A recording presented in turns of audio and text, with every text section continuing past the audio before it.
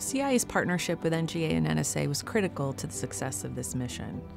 And the success of those relationships were the result of years of trust built since 9/11, particularly as officers served closely together with a greater appreciation for the other agency's skills, capabilities, and limitations. The CIA and the U.S. military weren't natural working partners either before 9/11, and it likewise took years to build the trust and relationships that ultimately allowed the Abbottabad raid to succeed. Many of the CIA leaders involved in the hunt for bin Laden had known senior military leadership based on shared experiences, which accelerated the trust and collaboration necessary for this sensitive and risky lead to succeed.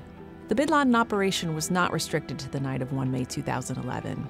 It was the culmination of many years that was preceded with a lot of heartache, failure, death, and questioning of whether CIA was even capable of doing this. In the end, it was an analytic lead pursued by technical officers, underpinned by human operations, strengthened with NGA and NSA capabilities, and executed by the U.S. military. It was a hugely collaborative effort, and a testament to both the capabilities and will of our government. We can accomplish whatever we set our minds to do.